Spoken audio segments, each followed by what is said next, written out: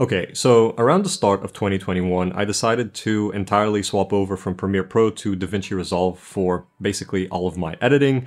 And initially, when I decided to make the switch, I was kind of worried that my workflow would slow down a lot because there would be a lot of new stuff that I had to get used to. But luckily, I was able to carry over my most important editing tricks from Premiere into Resolve. And because I was able to do that, I got used to Resolve a lot quicker than I expected. So in this video, we're going to talk about what those editing tricks are, as well as how you can apply them to your own workflow and hopefully end up saving yourself hours when editing. And even though both of these are going to be huge time savers, I really think that the second one is the more important one because it's actually two tips in one.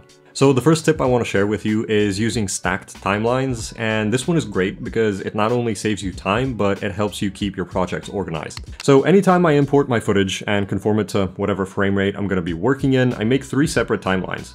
One is going to be for all of my footage, one is going to be for my selects, and one for my final video. Obviously, I'm going to drop all of my clips in the one that's meant for all the footage, and then I'm going to go through and watch everything, and whenever a clip stands out and looks like I want to use it, I'm going to select it and hold down Alt, and then click the up arrow to move it to a higher track, with the ones I really like being lifted to an even higher track. Once I'm done picking out my good clips, I'm going to select all of the ones that I lifted, and then I'll copy them and put them in my selects timeline.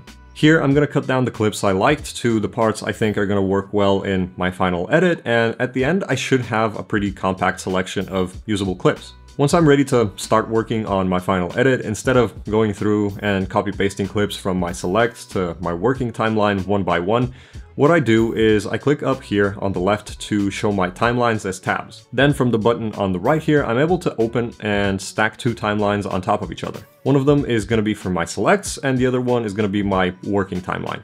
Then I can just go back and forth, dragging whatever clips I need straight over from one to the other. And this way I can put together my working edit way quicker because I'm able to see both of the timelines at the same time instead of having to open them back and forth and having to remember which clips I've already moved over and which ones I still need. So this is going to make it a lot easier to stay organized with your footage, and it's going to be a lot quicker to move around clips to different places when you're putting together your actual edit. It might not sound like it, but this is going to be way better and way faster than trying to do absolutely everything on just one timeline.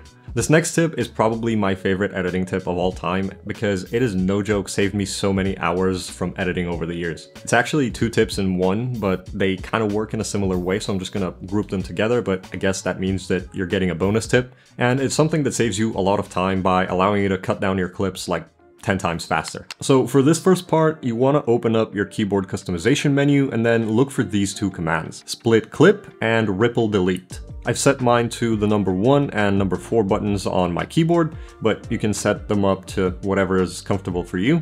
So the way I use this one is for longer clips where I might need to cut out multiple sections, like in an interview, for example. If the person speaking makes a mistake, I'm going to place my playhead just before the mistake and click 1 to add a cut in the clip. Then I'm going to move to where the mistake is over and I'm going to add another cut. After that, I'm going to select the part that I want to get rid of and I'm going to click 4, which is going to delete the part with the mistake and snap everything else together so you're not left with any gaps in your timeline. This is going to make it way faster to get rid of multiple sections of a longer clip without having to constantly go back and forth between your razor tool and then your pointer tool and deleting everything the normal way.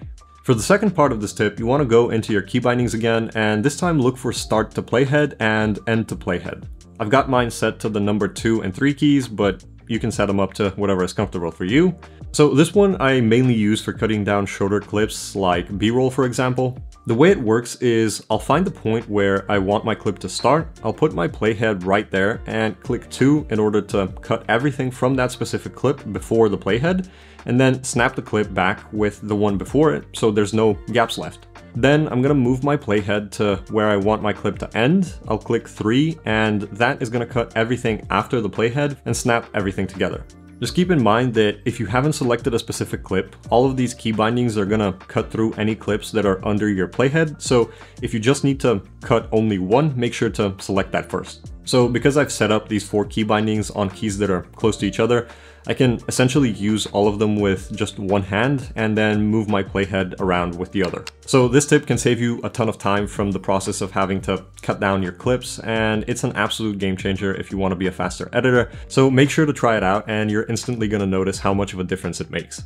So I really hope you found this video useful and you also decide to try out these editing tips, because I genuinely believe that they can save you a ton of time and effort when editing in Resolve. So if you have any questions, or if you maybe feel like I didn't explain something clearly enough, you can go ahead and drop me a comment and I'll try to get back to you as quickly as possible. As always, I want to thank you if you made it to the end of this video, because it genuinely means a lot to me. I would also appreciate it if you decided to stick around by subscribing, and I'll see you in the next one.